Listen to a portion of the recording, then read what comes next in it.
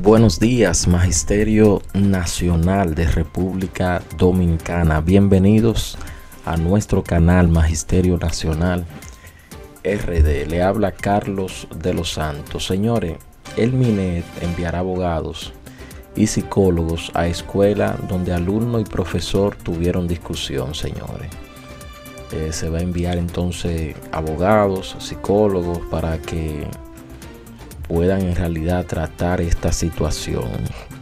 Creo que la medida es oportuna, ¿verdad? Para que se pueda corregir esta situación. Pero considero que el MINERD también debe de realizar charlas obligatorias con los padres de estos estudiantes.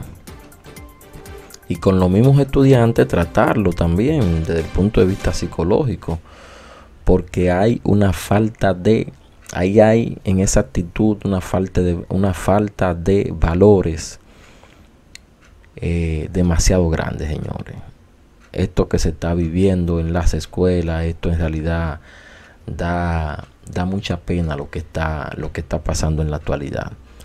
Estudiantes que no respetan a su profesor son capaces también de darle golpe a sus padres, y cuando son capaces de coger una silla para pegársela a un profesor, significa que en las casas no hay valores, no le enseñan nada de eso, y eso, señores, en realidad da pena.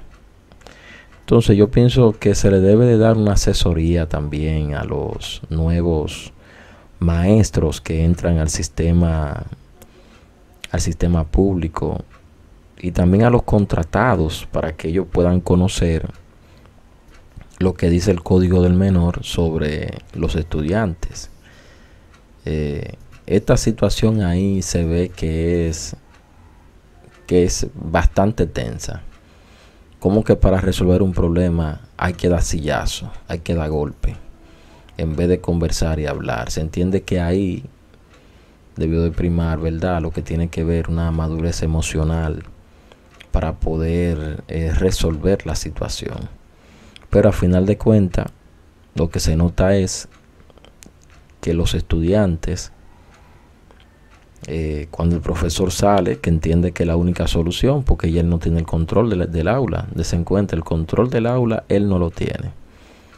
Y la única solución que se encuentra para solucionar ese problema tiene que ser irse, porque es la única solución que se encuentra. Entonces, por eso decimos que debe de haber esos talleres para educar a los padres, pero también educar a los estudiantes. Pero para tener esa educación permanente e ideal con esos padres, se debe, es decir, para uno poder transformar la vida de esos estudiantes, debe de contar con el apoyo de los padres de estos estudiantes. Entonces, si no hay respeto, no hay nada, señores. Y cuando yo esta situación, se lo digo desde ya, esto lo que está demostrando es de que el hogar donde están estos estudiantes, una gran parte de ellos no tienen, no le enseñan valores, y eso es lamentable. Así que vamos a esperar a ver si esta decisión del Ministerio de Educación de enviar abogados y psicólogos a escuela donde alumno y profesor tuvieron discusión, esto pueda salir, buscarle una solución, ¿verdad? Porque lo que se busca es eso. Al profesor hay que orientarlo, pero al estudiante y a los padres de esos estudiantes también, señores, hay que tratarlo. Hay que tratarlo desde el punto de vista psicológico para que esta situación no pueda volverse a repetir.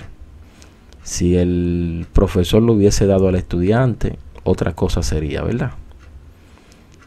Pero como es el estudiante que lo está haciendo, no tiene consecuencia. Y esperamos que eso en realidad pueda resolverse. Señores, muchas gracias por seguirnos en redes sociales como Magisterio Nacional RD.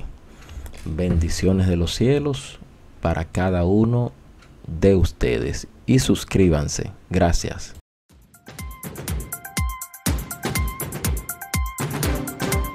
Tremendo.com